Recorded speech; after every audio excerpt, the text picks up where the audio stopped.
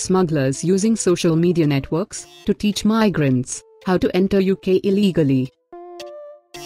Human smugglers are utilizing social media networks to educate migrants how to get into the United Kingdom unlawfully, according to the Home Office spokesperson. Advertisements posted on Facebook titled, "Road to Europe, Road to Life" states that boats are the cleverest route, as all its components are built from iron with a depth of 12 millimeters. The ship engine is about 700 horsepower, and its speed 14 miles per hour whilst it's unoccupied. The reports comes in spite of constant struggles to put load on these platforms to clamp down on the contacts. In the year 2018, United Nations cautioned that tech syndicates were lacking to clamp down on smugglers who were using their space to entice immigrants with the assurance of safe way, whilst preys are uninformed of the risks they face.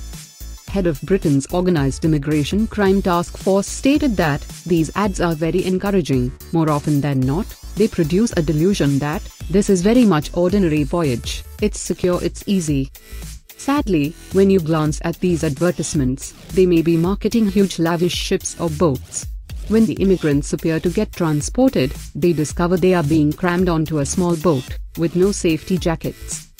It is estimated by the Europol's Migrant Smuggling Center that over 89% of immigrants have entered the European Union using criminal establishments.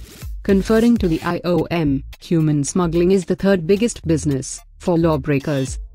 In October 2019, the bodies of 39 Vietnamese migrants were discovered in a refrigerated lorry in an industrial square in Essex, which arrived from Zeebrugge, Belgium, a situation which underlines the jeopardies immigrants take to arrive in the United Kingdom.